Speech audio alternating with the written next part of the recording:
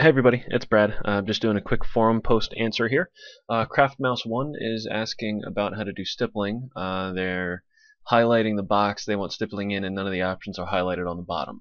So let's see if we can help.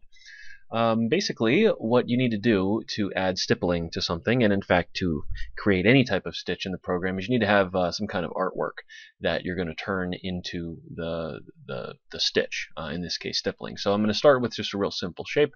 We're going to do a rectangle, so we go up to our artwork tool up here, and we're going to choose the rectangle. If we wanted another shape, we'd use this little arrow next to it. Flyout menu comes out, and you pick your shape. We'll do the rectangle, just click and drag a rectangle. And then down at the bottom, you see we've got this highlighted here. Down at the bottom, we see we have all of our little things are highlighted.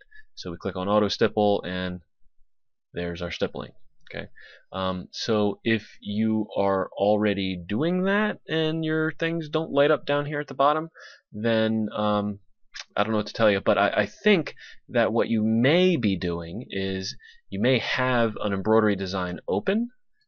So let's open up a design here. We've got this this rose design. If I were to select a part of this design and try to turn that into stippling, that's not going to work, because this is an existing design. I mean, I could technically open it up and have have it do convert to outlines, I think is what they call it.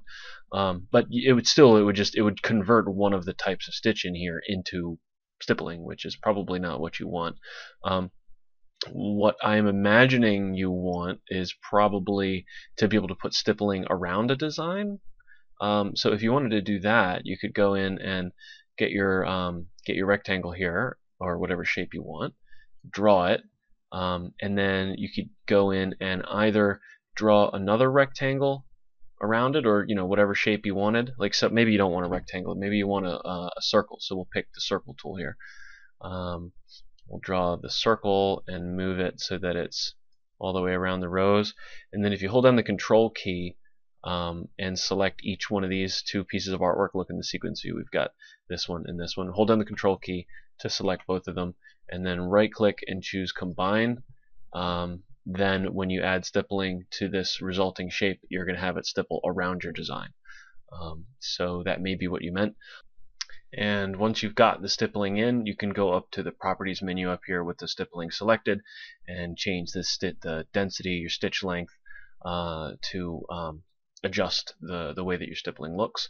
If you choose automatically close, then it will make sure that there are no loose ends around the outside edges of your stippling.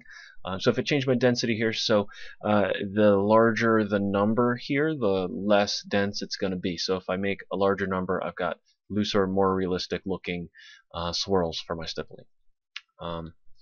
So anyway, that's like a kind of a crash course on how to use the stippling, and that really it applies to any kind of stitch that you wanted to apply to here. You would not be able to just kind of click on an existing design and turn a part of it into something else without it being like a design that's made to do that, like a WAF file, the ones that you get for free every month. You can do that too, and to a limited extent, if you choose convert to outlines when you open an existing design, you can do it, but it's generally not a very good idea because it generally doesn't work that well. Anyway, hope that didn't confuse you too much. The long and the short of it is you got to draw a shape and then apply your stippling to that shape. You can't just pick like a spot in an existing design. Thanks for watching. See you in the next video.